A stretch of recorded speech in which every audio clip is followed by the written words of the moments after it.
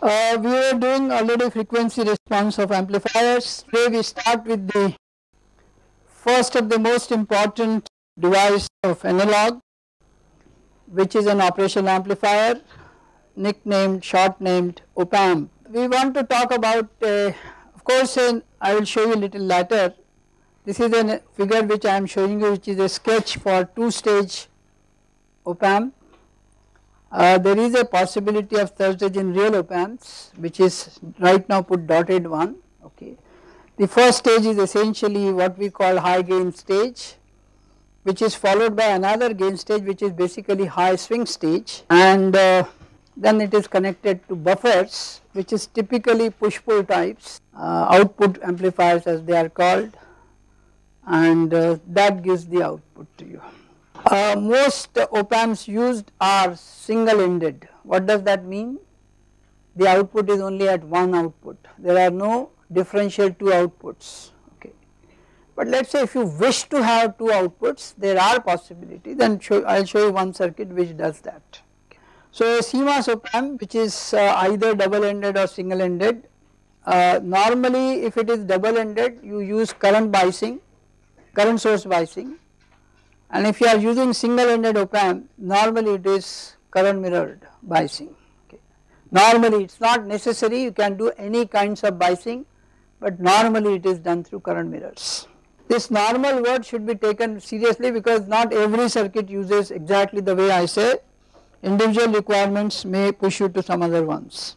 Okay. So this is typically what we want to know. So what is the first stage, second stage and third stage, which allows you to do this kind of features, high gain followed by high swings, and then finally the buffer out. Buffers are always required for driving larger loads, okay, and in the case of MOS circuits 99.99 they will be capacity loads. So you are driving a large capacitor which may be the input capacitance of the next chip or next stage of the circuit, okay.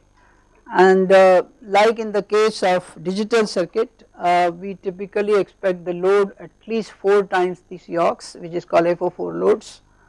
So even in this case, at least whatever the highest capacitance you put 10 times CL, so that becomes the maximum possible load. But in general in our design right now we will specify for what load this needs to be designed. The features of op-amp we will discuss when we start designing op-amp, what exactly the parameters we are worried about like gain, CMRR, bandwidth and what else, but let us do some basic thinking on this. So once I declare that I want a high gain stage, the possibility of such high gain stage is either through a cascade amplifier, but it will give only generally single ended outputs and require large power dissipations. So we will go for diff-amp. So the first stage of a op-amp is normally a differential amplifier or difference, okay, there is a word I keep saying differential amplifier and a difference amplifier, I will differentiate later, but in books sometimes they are same, sometimes they are not. The difference amplifier is essentially outputs are also difference, two outputs, two inputs, okay, which are required in many filter organizations, okay. So first stage is a diff-amp whose output can be single ended or can be double ended, and it is given to another stage which is normally high swing high gain stage. Okay. Most of the gain picked up here, the rest gain is picked up here, plus swings are improved. Then there is a last stage which I am showing you, buffer, output buffer or is output amplifier. Typically it is push pull kind, but not necessarily everywhere, but take it normally it will be a push pull. What does push pull means? Either the top transistor will be on or the lower transistor will be on, okay, like a normal output stage of any digital hardware. So that is the kind, but the importance there is they can drive larger capacitors because they can provide larger currents, okay. Yes. Yeah, it is a gain stage, but it gives you output swings. V out max, V out min is picked up from there, okay, and not from the diff-amp stage, okay. Is that clear? Then in most op-amps, for the case of stability or by without doing thinking over it, there will be a feedback capacitance connected. CGD is for example always there, or other parasitic capacitance may appear which may give you output to input connections at least the output stage, this stage, and in that case you will have a feedback. Now this feedback also creates feed forward. So in all our analysis we try to avoid feed forward situations, okay. What does feed forward can give you? A 0. So we are trying to see that 0 does not appear at least in the range of frequencies where we wish to operate. Now the feedback is what we few minutes we will discuss later, but if you see carefully this, if you look at the DFAM, the first two transistors, maybe here is, may I put it new slide just for the heck of it, just look at either of them. This M1 M2 receives input voltage and converts them into GMV1 GMV2 kind of currents. So this is essentially called V2I converters. When these I's are fed to these, they give an output which means current to voltage converter starts here. Is that clear?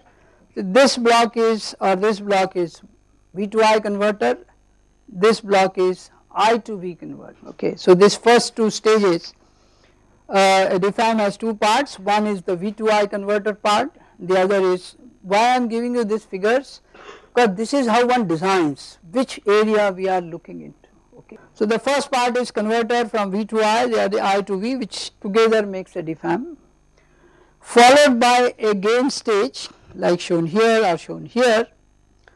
Now this gain stage you can see from here, since this is an output, M5 is receiving VGS and therefore converts currents. So next stage of this is a V2I converter and that current passes through M6.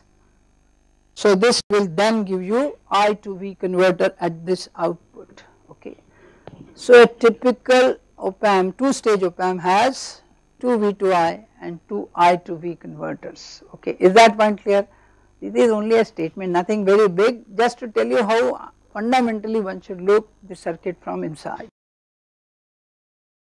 Is that okay? So first is V2I, then I to V, then V2I and then I to V. This is a two-stage op-amp. The two possible, of course there are many more, but these are the two most popular ones which are used in op-amp designs. This is a double-ended output and this is a single-ended output. So in this is your DFAM.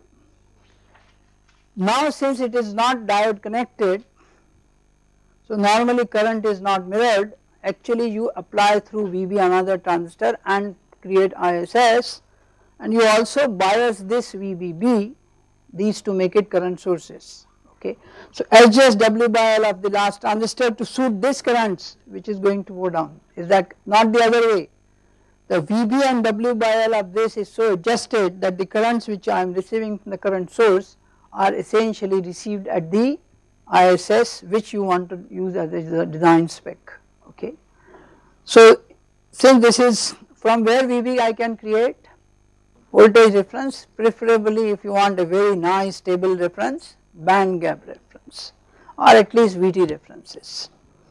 You can see it is a double ended, so one output is taken here, one output is taken here, and then you have two single stage output stages which is essentially the same one which is in the single end also.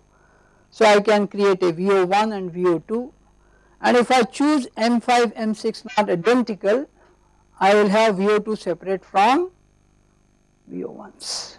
Is that clear? So I have a double ended output of my choice which is proportional to input voltage V in. Is that clear? Please remember I can make a ratio of this, I can make a ratio of this and can change the currents in this, and therefore VO1 and VO2, that is V2I and I to V converter can be modified to suit different VO1 and different VO2 for the same input V in. This is essentially double ended output. If all are equal, then the VO1 will be equal to VO2, then you do not need that. If you are using same, then why do you want to? Okay. At times you still need to, in a layout it is sometimes preferred to have same output going other two sides, so you may as well use this, but that does not help too much because it consumes power for nothing. Okay. Okay. So this is a, as I said, not very often used, but if needed can be employed in many op amps. There are specific op amps which gives you double ended outputs. Many of the LM series, which is a low noise op amps, they are double ended outputs. Okay. Even 8576 is also double ended, very famous low power low noise device. This is the one which is most of the 741 series, 747, whatever 725, 723, whatever standard op amps you see in the labs, they use single ended outputs. A DFAM whose load is decided by diode connection. We have already done analysis for this. Okay. We have also done this individually, so it is not that they are two different, it is only a question of load which you put there. And in these cases most times both this M6, M7 if there are any other stage are driven through a current mirror. The biasing is not shown here, so there will be a biasing circuit which will give you a current mirror, and that same output is connected to as many transistors as you want to have same currents. Is that correct? Okay, so when I start looking into this design, all that I have to design is the W by Ls of this and W by Ls of this to meet specification. What else I can design? The size of M7, which may design the RASS or ISS values, okay, because I can mirror whatever current I want. Is that clear?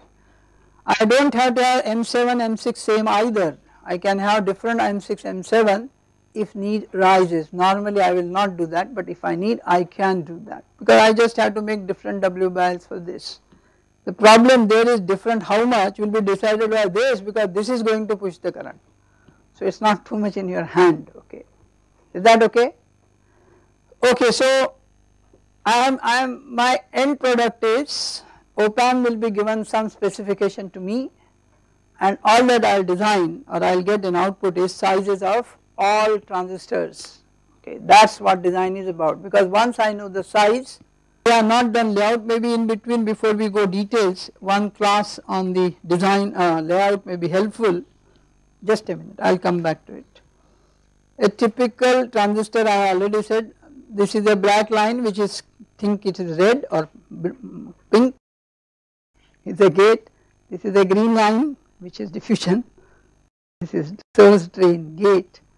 This is essentially what you are doing.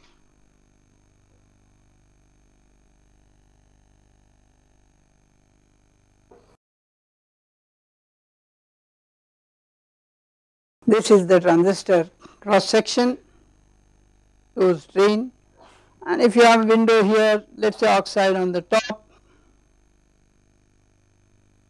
and contact here, so I can open a contact here.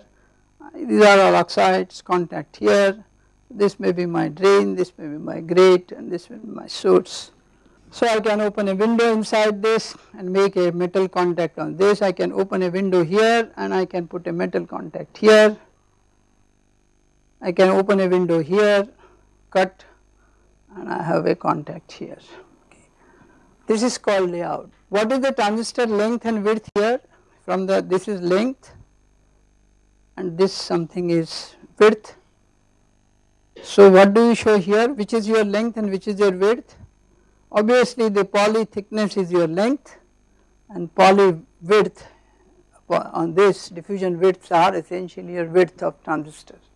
So this is essentially this is what I design from circuit, and once I give you designs, they transfer it on the silicon to create this actual structures.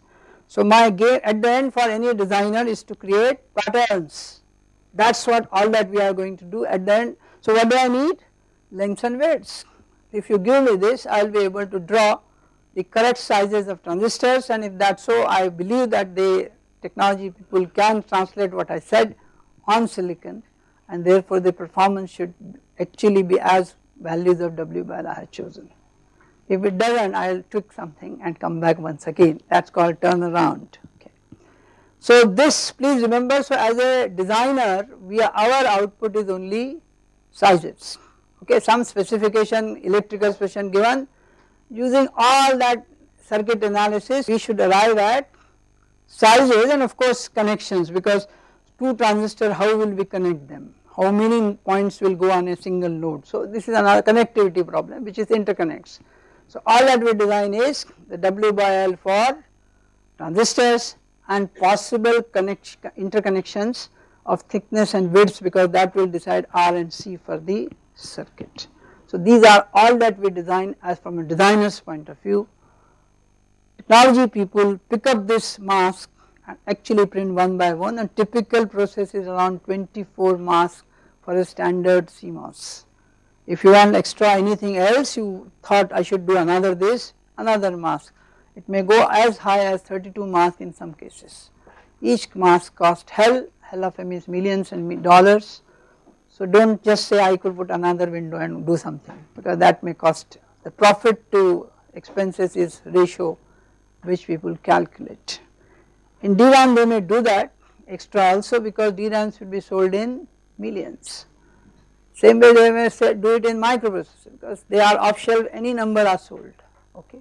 But if you say some specific chip, they will be sold hundreds, or a company only will buy that much, or 1000, 2000, then you can't put extra money, okay. So vendor will decide what will do, okay. So is that clear? As a designer my job is only to get sizes, okay. Interconnects I believe I can independently handle, though it is not very easy, that is becoming the worst part right now.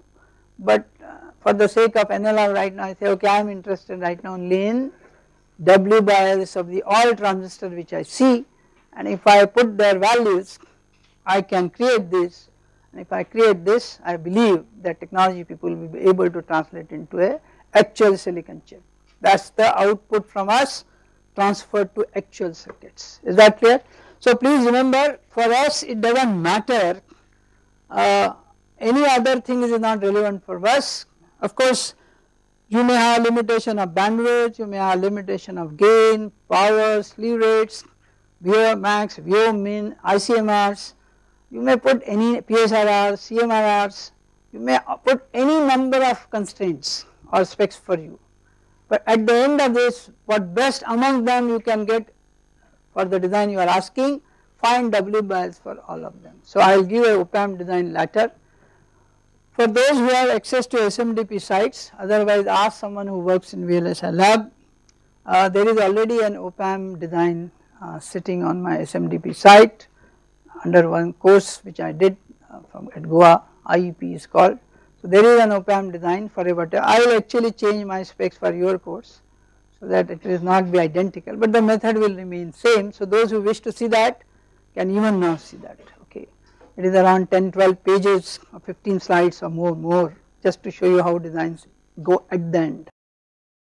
Okay, is that point clear? So what is our aim is, having taken a circuit and given specification, okay, this is also our choice, this one, any other architecture you can choose either, depend on your thinking, but then it should meet the given specs for given technology node as well, because you will be specified 0.25 micron process, 0.35, 0.18, 0.13 or 90 or 60, whichever technology they say, that must conform to that technology node. What will change there? Beta dash will change, VTs will change, power supply will change, so many parameters and their variations will change, and therefore the design will become even tougher as I go down in the node values. Okay, so designing at 0.35 is the ideal, or 5 micron will be the best because everything will work. Okay, so when we design, why we choose 5 micron? Because then we are sure that in case per se you translate, I assure you 100% it will work. Okay, but if someone does it on 45 nanometers, me and you will keep guessing, may or may not. Okay, that is the problem with technologies.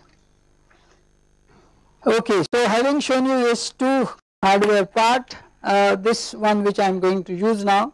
Okay, so there are two stages, the define stage and a output stage, second gain stage. So the net gain is AV1 into AV2. AV1 is nothing but the gain of a DFAM, AV2 is gain of a single ended amplifier. What is this? Just a minute before you write. Which is this amplifier is? Please remember, I never said all input should be only on N channels. This is a P channel device which is taking an input. You can see an input is coming there. This is the load for it.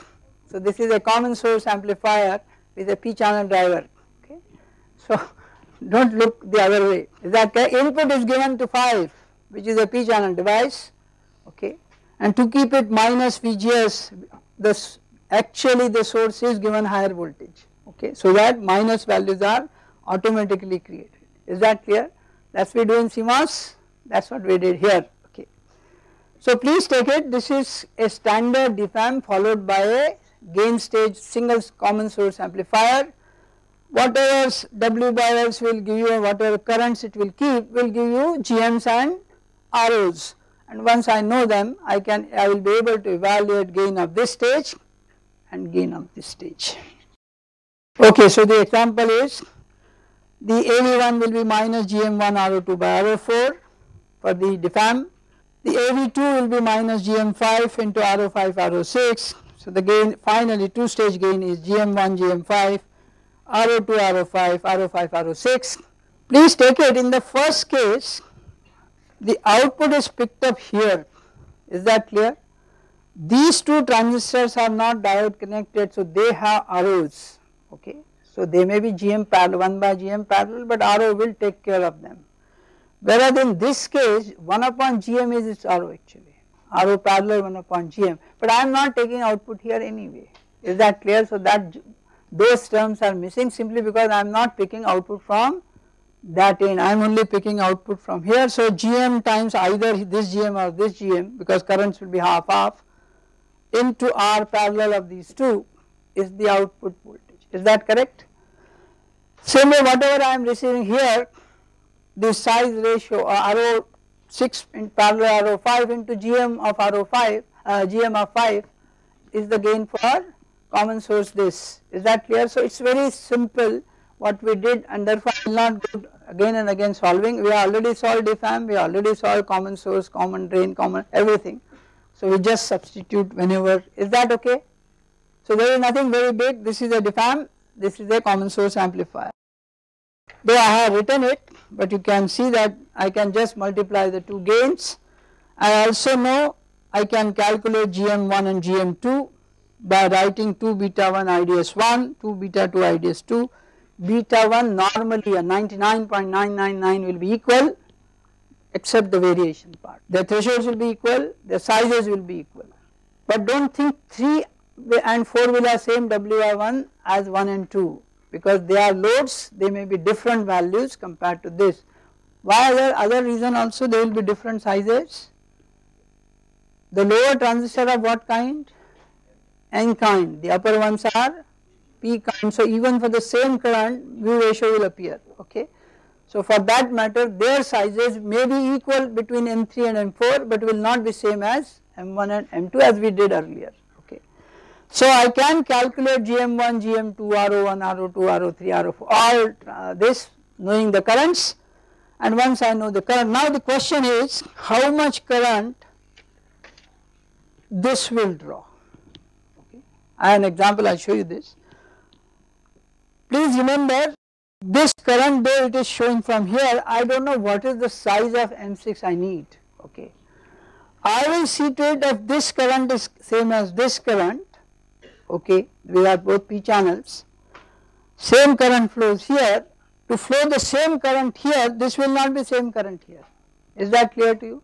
Let us say this is ISS, this is ISS by 2, this is ISS by 2. So current which will flow through M6 is not ISS but ISS by 2. So for that W by L will be different. Is that point clear? Though it is mirrored here, but their size may not be equal. Is that clear to you? So these are the issues. We should quickly look at it from where current, that is why the first figures were shown, V to I to V, V to I. This is V to I which is pushing current in the load. Is that clear? So the current is coming from M5 and not from M6. Is that clear to you? Yes. You can see from it why it should have, because if these two values are very different, which you can, I mean there is no physical problems. The problem with this, the current which it will draw and current which it will able to push may not be sufficient then, if it is too high from there. At best this current can be pushed here, okay. Now if that increases too much, then this will not be able to sustain this maximum current. Is that correct? Let us say only ISS goes through, so that till ISS it will happen. But beyond that, I can always increase 4 times, 8 times, 20 times, then the currents cannot be overall be actually available to you. So device will not remain, this device may go out of saturation. So therefore the best possible solution is run this current into this, which guarantees you both transistors to remain in saturation. Is that clear? These are the tricks. When you do simulation, if you do hopefully some, you realize what happens. You change yourself and figure out what has happened, okay, and that is the trick. Yes, it will, it will. Please take it, this is this gate and this is the source. This value can always be equal to this if the currents are same. If this current and this current are same, these values will be always equal. So that is why I am saying I am sizing that way. I am exactly telling you this, I is equal to beta by 2 W by L VGS minus, I am keeping things fixed so that I can push the same current. Is that clear?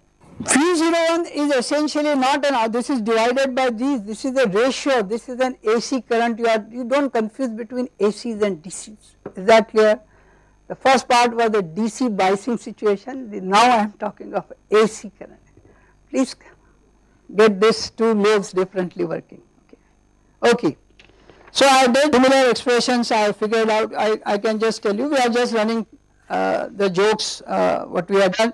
I can find RO1 by 1 upon lambda 1 RS by 2 RO2 RO3, similar way I can calculate all ROs and I can calculate all GMs, okay, and if I know one of them, then I can start calculating, like all lambdas are equal, let us say for P channel, and all lambdas are equal for N channels. So only 2 ROs will be required to be calculated.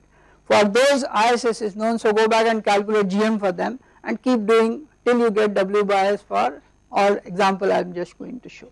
This is the formula is only that I use for design of a DFAM. Is that correct? DFAM to this. So I have an example for you. This does not look to be very nice expressions. Is that okay what I did? I am just trying to say I can evaluate RO, I can evaluate GM in terms of size and currents. ISS by 2 and W by Ls will decide my ROs and GMs. Is that clear? If alpha lambdas are known. Typical lambdas for 5 micron process is 0.06 per volt. Others may have 0.04, 0.025, but which one is better, higher or lower? 0 is the ideal, that is RO is infinite, okay, 0 is the ideal, but 0 you will not get. The larger technologies have larger lambdas, okay, in general. So typical values which my problems taken from Boy's book is 0.06 is typical value they choose. But in real life when I give a problem I may not choose 0.06, it may be much different from that, then I may use a technology of 0.25. So the specs given by 0.25 I will use it in your calculation. Right now as I said I am using Boy's data and therefore I am using his values, but otherwise please take it, the given data is coming from where? Technology file. On a SPICE there is a technology file which will give you all specification for that technology node of a transistors. Is that clear? So pick up actual data from there, which in my case I will give you a table, okay, or at least give the values.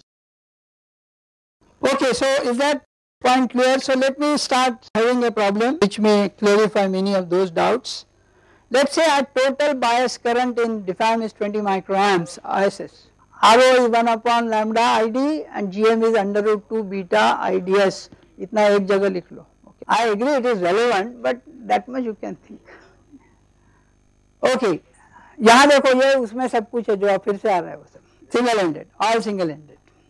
As I said, double ended are specific devices required Not that they are not used, by the way they are used as differential systems, but as of now. Okay, please remember I am using just to give idea using data from Boyce Baker Lee's work or Lee's book. So pardon me if that data is copied as it is and problems is maybe slightly modified or used there also, but I have solved myself, I have not checked with them. If the bias current is chosen as 20 microamps, then each arm will get a DC will be of ISS by 2, which is 10 microamps. So I can calculate if given betas, lambdas, okay.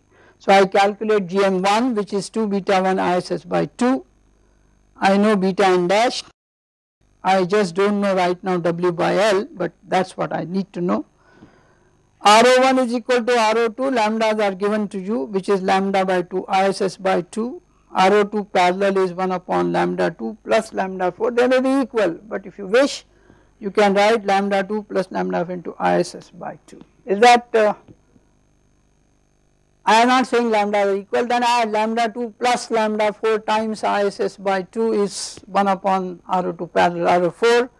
So this value I calculate 0.06, it is 0.06 per volt both of them, all actually lambdas are chosen same. Actually even that is not true, p channel lambdas are different from n channel lambdas, but that is what I say for the simplicity. Okay.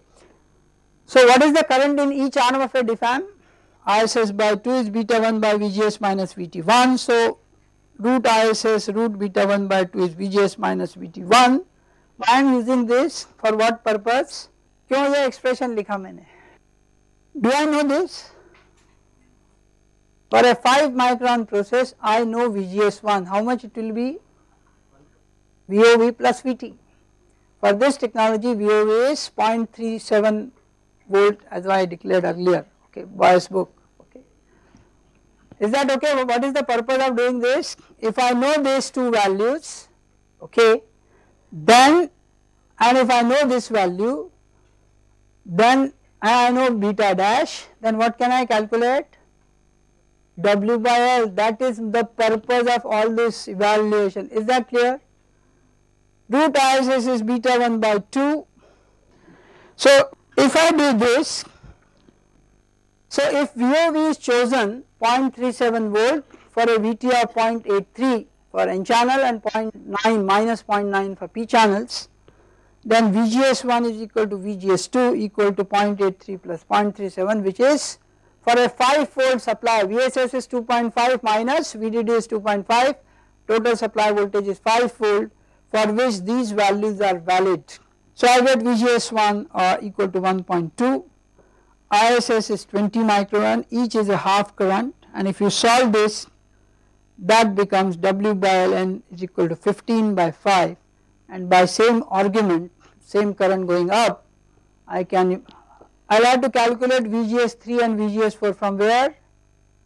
Instead of 0.83 use 0.9, okay, because I still believe excess voltage is same for both N channel and P channels.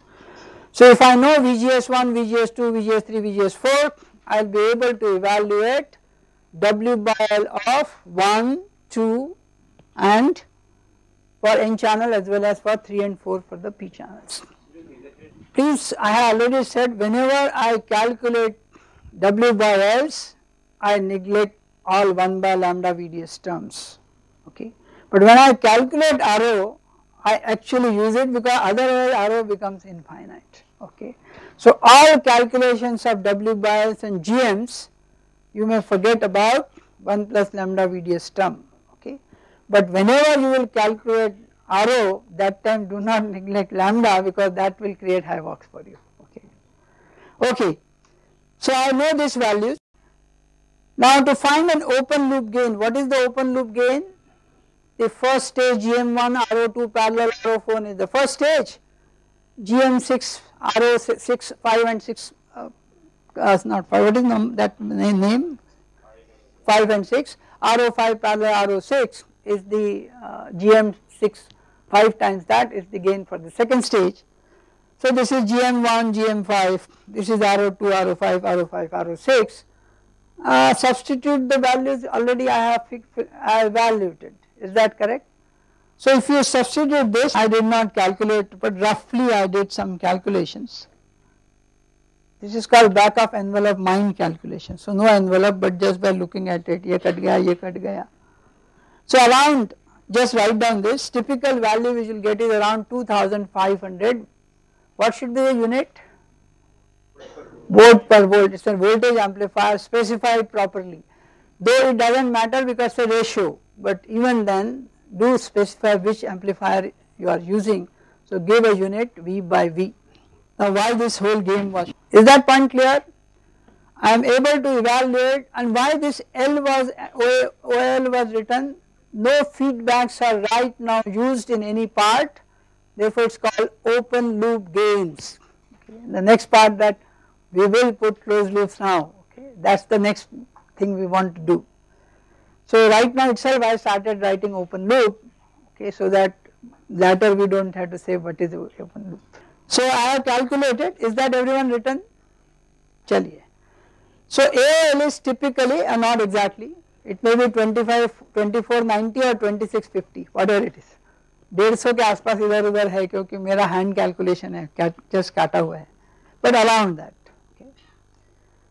Now the game which we want to see very clearly from this expressions of AOL, GM में root ISS है और lambda में ISS ये denominator में. सो जब lambda times RO sorry GM times RO आता है तो प्रोपोर्शनली 1/IS है उसके ऊपर, 2 स्टेज के लिए स्क्वायर हो रहा है वो. सो वी से open loop stage gain for a 2 stage amplifier OPAMP is essentially inversely proportional to ISS. Is that correct? This is a feature which you should use for your designs. Is that clear? What is the feature I got? Why did all this calculation? I figured out if I reduce the current by 10, okay, what I will achieve? Low power, fantastic. 2 things I may lose I may improve bandwidth also, okay, I may lose bandwidth also, but I may get gain higher. Another thing I may hurt is that I will see the slew rate, it will not charge faster, okay. So, but if I want very high slew rate, I want higher bandwidth, I will increase GM, that means I increase ISS, but I will lose the gain, because gain and bandwidth will go opposite. Is that clear to you? So this is what designers do, which one you have to cater to, okay, and how much closer you can come from either side. So I wrote again, hence the increase of ISS may improve bandwidth but decrease AOL or vice versa. Please remember, in real life we are not just worried about these values, but we want that these values remain constant, okay. For what variations? Process variation, temperature variations, and even power supply variations. So if any variation in power supply appears, currents will change, any variation in W/L or process parameters change, currents will change, and in any time temperature changes, so are the currents change. So our worry is we do not want gain to vary with any such environmental or design related variations. This word that they should be very low sensitivity for them essentially means system should have some mechanism which actually monitors the change and corresponding proportional something it returns to input which corrects it either way. If it is increasing it should decrease, if it is decreasing it should increase. Such a system which we do is called feedback systems. Is that clear? So why feedback? Because these are not constant values. In our assumption right now we assume everything 5 volt remains same, W/L are same, everything is same. Between M1 M2 itself they will not be same, okay. And if there is plus 5%, minus 5%, you have 10% variation, okay, which is possible. Okay. This may not be possible, this may not happen on your layouts because that is the screen, graphic does very well, okay. But when it goes to silicon, the lithography technique does not allow everything as good, okay. Okay. So we wish to visit before we go to the OPAMP design that since I want a stable gain, stable everything, I like to quickly look into a little bit of feedback which I did in second year, many of you might have done it. Many of you still remember better than what I know, many of you never wanted to know, so learn now, either way. So let us refresh ourselves from the feedback, because we know feedback and stability are related. Obviously this word is true that one kind of feedback may actually spoil the stability, the other may actually stabilize. So all our tricks is to see that the one which stabilizes always remains, and in some other case, that is the joke every designer analog says, if I am designing an amplifier it oscillates, if I am designing an oscillator it amplifies. So okay, so the trick is the amplifier must work as an amplifier and the oscillator must oscillate at a frequency, okay, and the issues are always the opposite. Okay, when you design a oscillator you want something happen and suddenly damping starts, okay. So what will happen? Same way amplifier, you think everything should be okay, then it starts giving outputs like this. So the worries are very important in design, and these should be understood from the basic perspective of feedbacks. Okay, so let us look at feedback once again. Typical feedback system is shown here. As I said, this is only a precursor to what we are actually looking for, but I am just going quickly through the basic feedback theory which will make us understand why we are doing something. So this is an open loop amplifier, Xs is the signal, RIF is the input impedance seen from that, this is some kind of a summer or adder sigma term, okay. The impedance seen by the open loop amplifier is Ri and this is an input Xi, output resistance seen inside out to the open loop amplifier is Ro, output is X0 and the impedance seen outside X0 is ROF, which receives essentially some network impedance from beta. The feedback is through a fraction of X0 is returned. Please remember beta is always less than 1, so fraction is returned to the summer, and then Xs plus Xf will happen depending on the sign, either Xs minus Xf occurs or Xs plus Xf occurs depending on the sign of 2 which you receive. Okay, so AL is called open loop gain, beta is called feedback factor. Normally beta is passive element, okay, normally, but need not be, okay, and if it is need not, or if it is the other way, then the analysis becomes very, very complicated, okay, but right now we will say assume constant.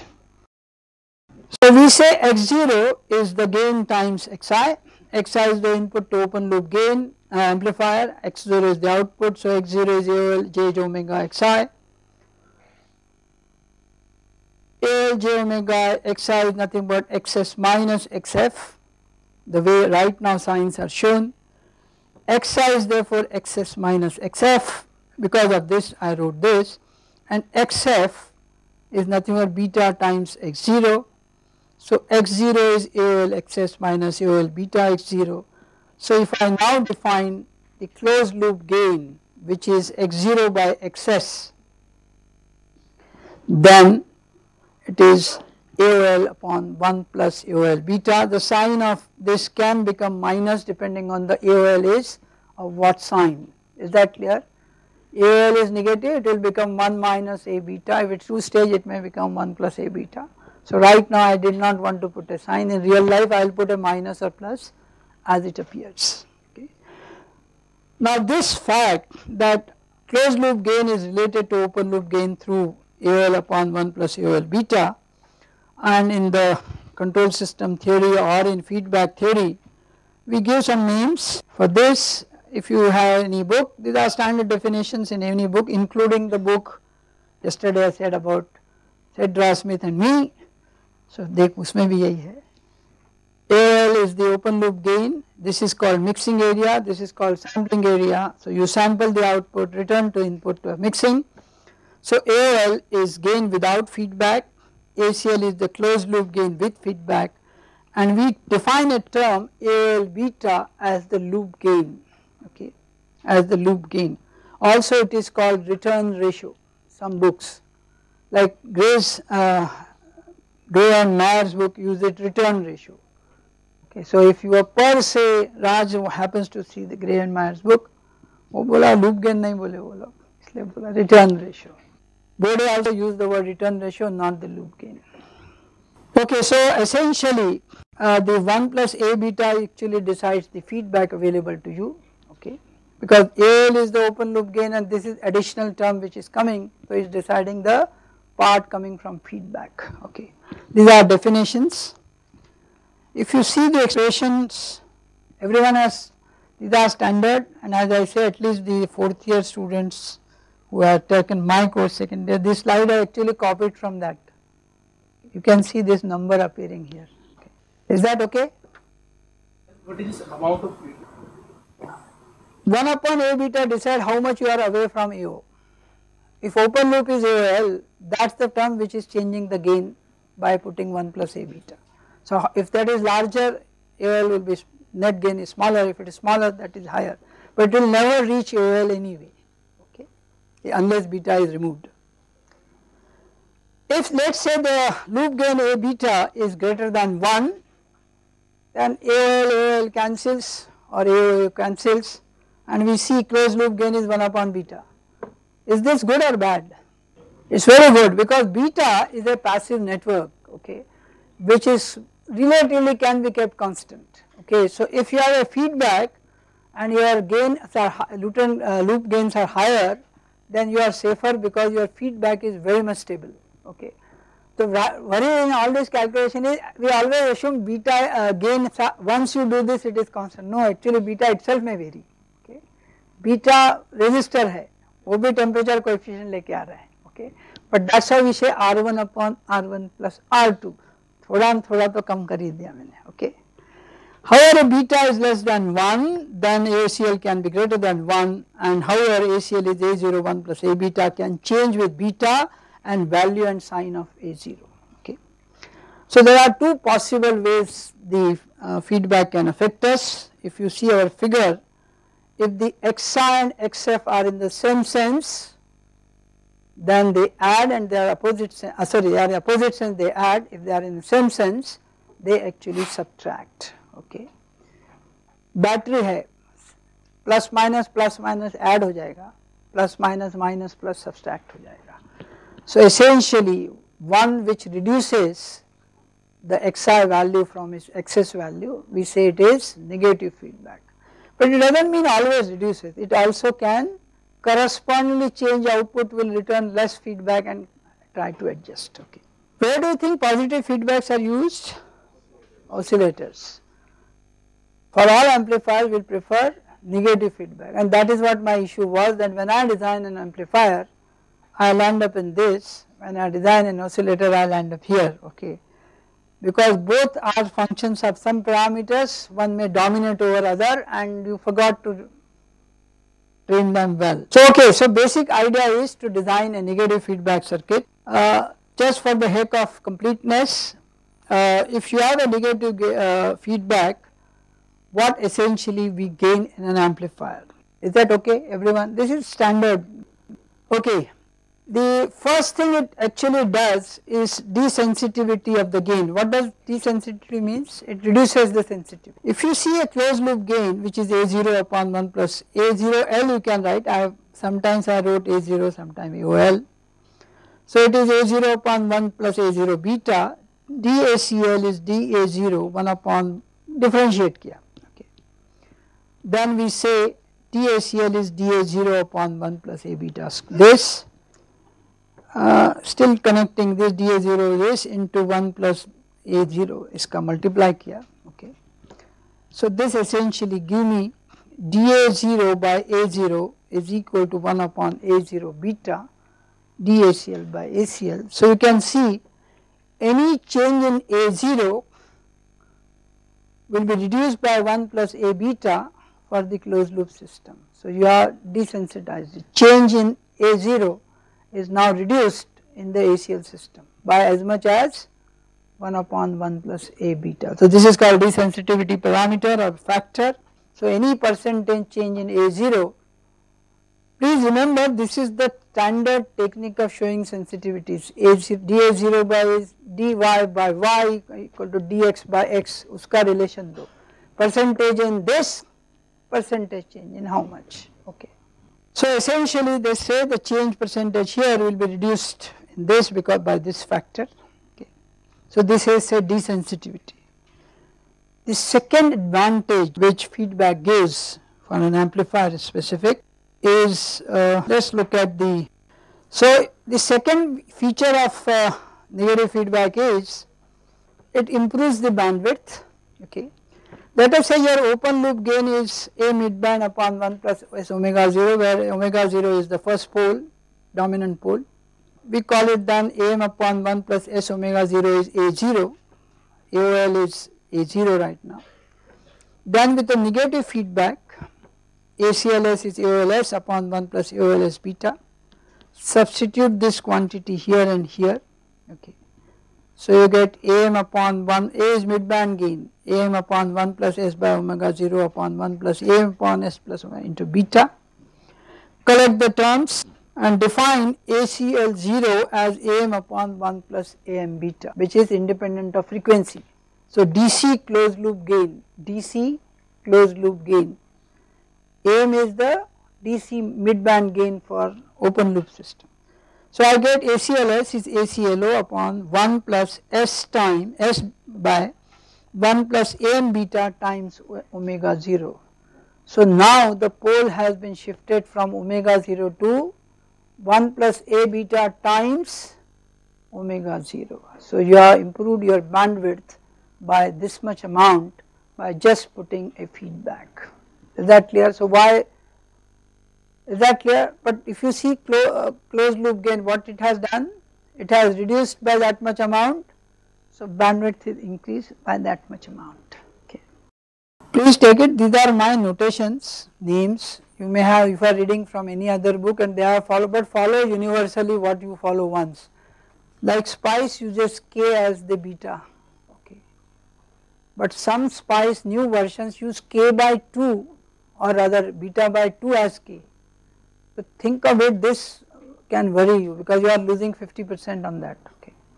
Like SPICE level 3, level 49 versions use the beta dash by 2 as K dash, whereas the 3.3 of the old versions in GSPICE they only use beta dash as K dash, okay.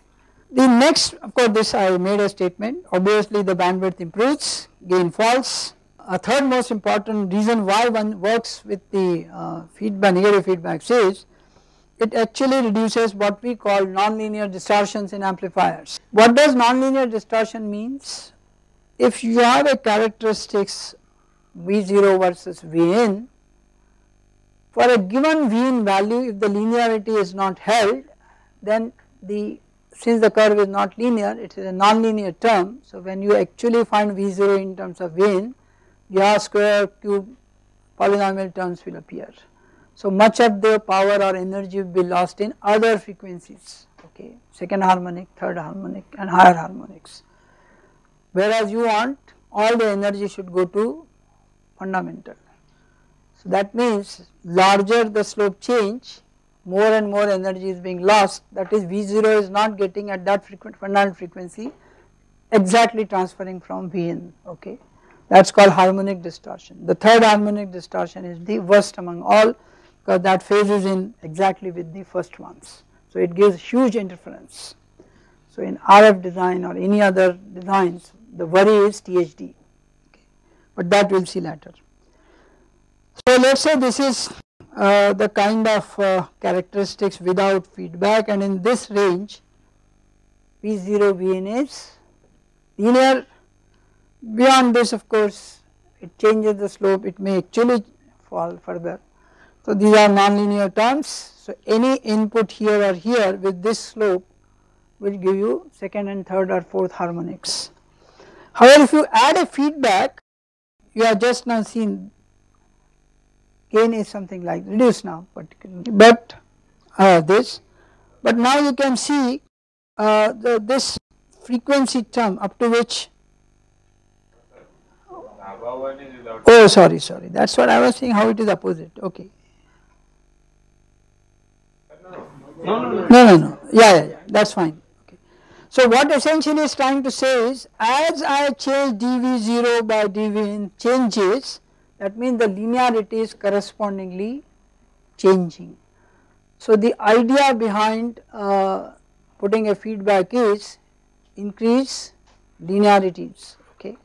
So जब भी linear, what is the purpose then? You may increase linearity, but your gains will be correspondingly different from your requirements, so is the bandwidth will be different. But at least for large signal operations, probably you will be able to operate better.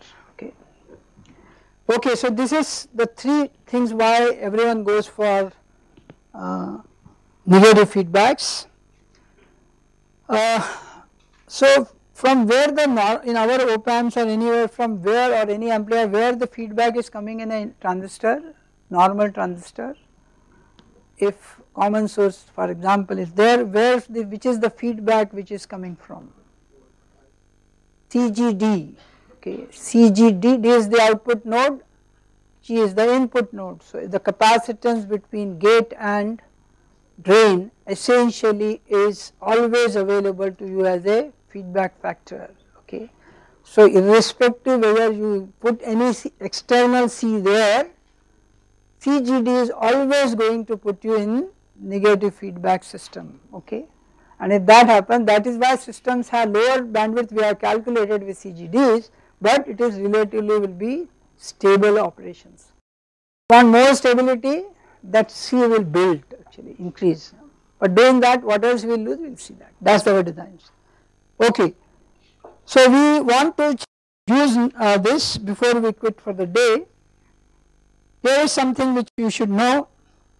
There are the two terms we use in feedbacks or any Bode system of frequency response.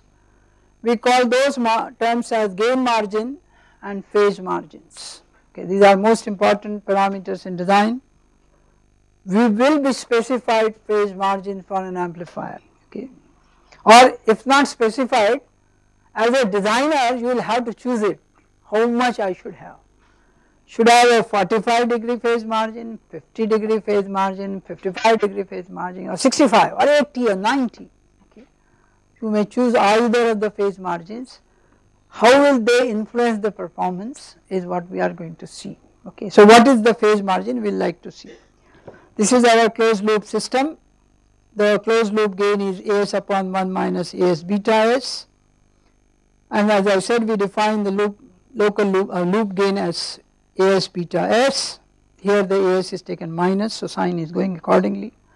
There is a standard criteria which is called Barkhausen criteria for oscillations or non-instability, which says Aj omega 0 into beta j omega 0, which is Lj omega 0, should be less than 1, magnitude wise should be less than 1 for stability, where omega 0 is the frequency at which the loop gain phase is 0. I repeat, omega 0 is the frequency at which the loop gain is the angle or phase of that is 0. Angle means phase is 0 at that frequency. At that frequency A times beta must be less than 1, then the system will remain stable. In case of oscillator what we will do it, we will actually break this to make it oscillate, okay, because gain is minus. Though this is taken as like this, but this sign is taken as a return with a minus signs, because the gain is less than dB the way we calculate, okay.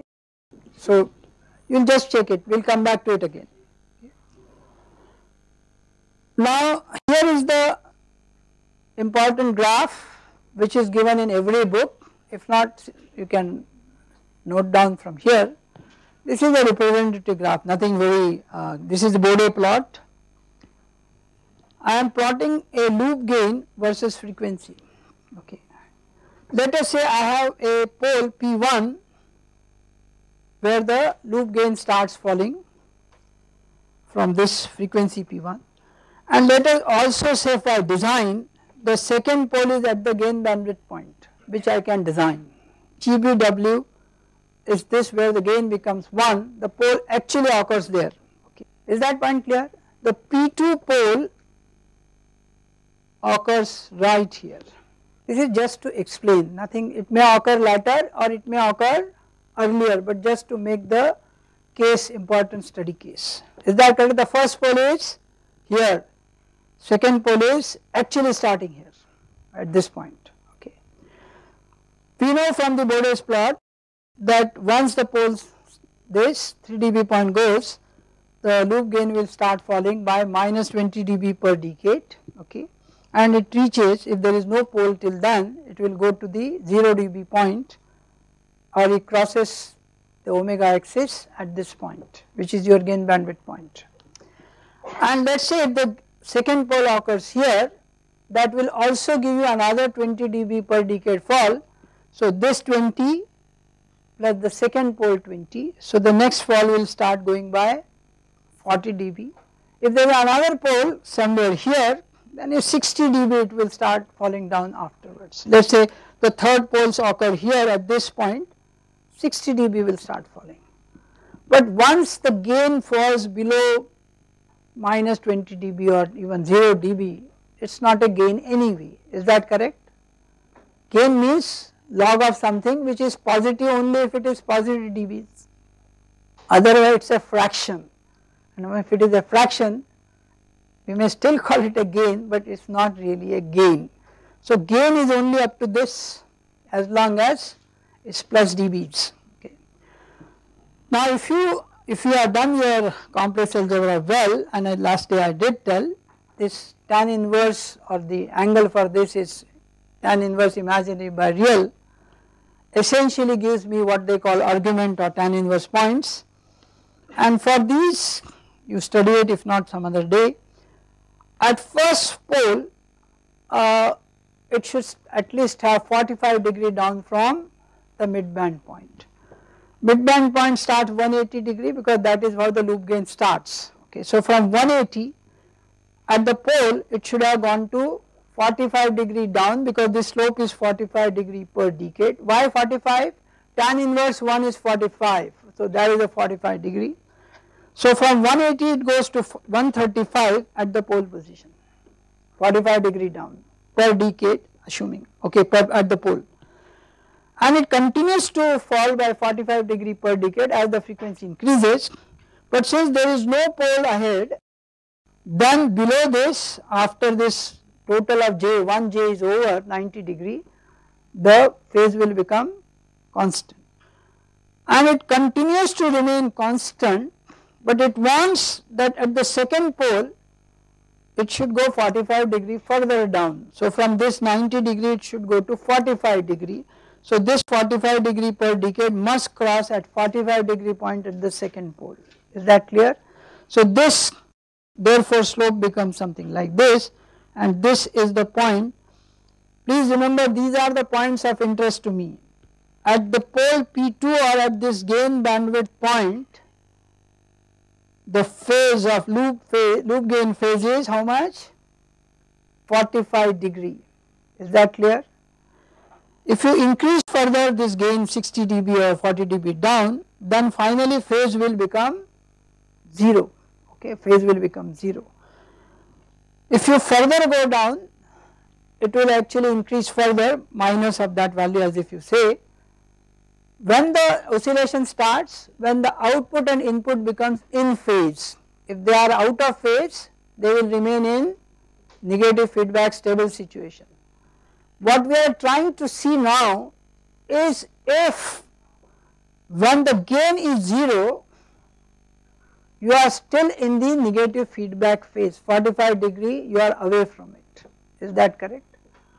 Let us say if this point would have occurred here, I do not have figure here somewhere, then what would have happened? The gain would have been positive A0 and your phase now is 0 or other side, which means the signal is now returning phase with the input. Is that correct? Which is the condition of growth, that is instability. So to keep it stable, what is the criteria? When the loop gain is positive, the phase should not cross 0.